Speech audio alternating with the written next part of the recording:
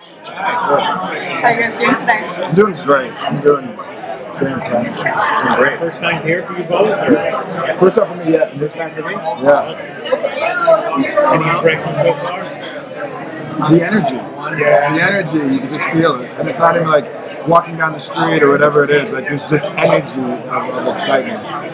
And love. You know, you would think that something as crazy and crowded and, you know, as this might feel chaotic, but actually we have felt a lot of warmth from our fans. That's quite moving to see that, to feel that. Just if you talk about characters, get a sense of who these guys are. Yeah, you know, I'm Gorgon. I'm head of the Adeline military, and basically, he has these hooves that he got from Genesis. Now, because he's part of the royal family, he would have gone down to the mines and become a digger, but because of his position in the family, he's head of the military. You know, whenever I stomp down, I create this seismic wave of destruction. And I'm a guy that acts completely off of impulse, which is very, very exhilarating. I played Karnak. Karnak, this Genesis gave him the ability to see the flaw in everything and everyone, debate, the physical structure, weakness in your body when he's fighting you. It makes him the perfect strategist and advisor to the king. That's the position that Karnak plays on the family. Last night you saw your powers for the first time in some of the footage. Could you talk about some of the things, some of your favorite things you've been able to do with your character's powers that you think fans will enjoy? Yeah, right? You don't want to tell too much. I stomp down, and the ground below me breaks and shatters, and people fly away.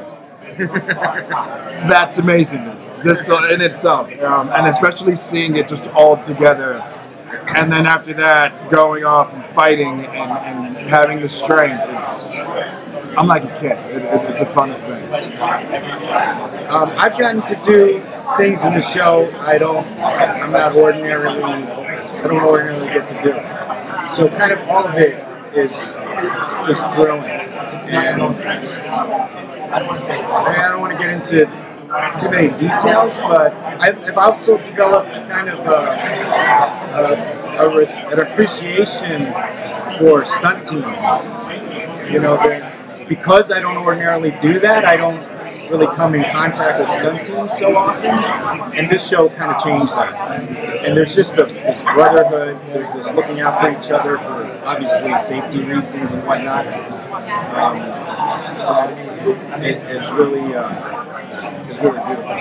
What's it like doing your powers, knowing that they're going to be put in post, you know, like acting it out and imagining what it's, I mean, was it awkward at first? We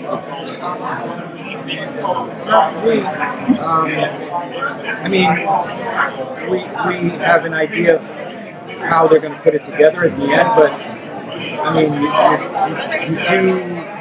you do very specific steps. You know, you do them to the best of your ability, and then you leave it to. And I could also say there's different amounts of effects. You know, it's not only visual, there's also pyrotechnics. So, you know, that helped with mine. So it's like I literally got to visualize the ground and all this other stuff, which was a great visualization to know exactly the impact of what I would be doing. So, with such fantastic characters, what inspirations do you pull from to keep your character sort of grounded in something that's three-dimensional?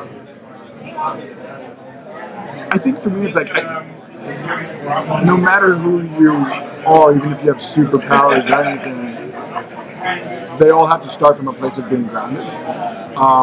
And then you kind of, for me, add the other stuff on top of that. You know, in regards to even Karnak, like, not Karnak, sorry, Gorgon. Me, I play Gorgon.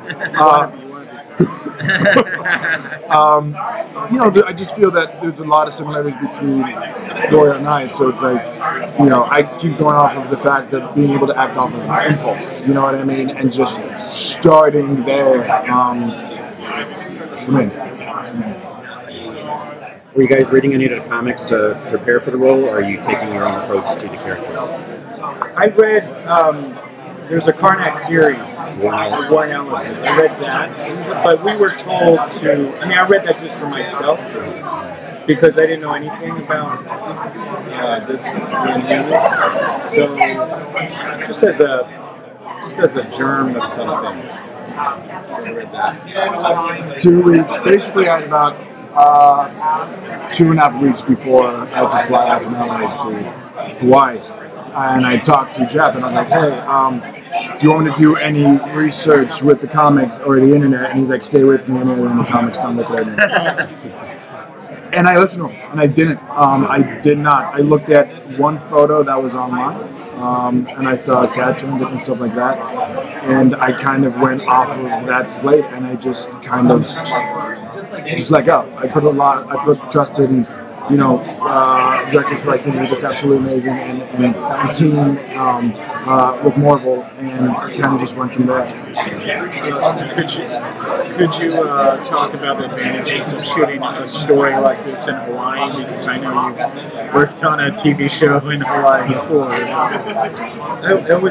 It was beautiful. I mean, it was on one hand, it is Hawaii, so it was like a homecoming. But on the other hand, we shot on the leeward side, which I almost never went to during Lost. We did everything on the windward side and the north and stuff. So it was familiar and new at the same time. And I have a deep kind of love for the island.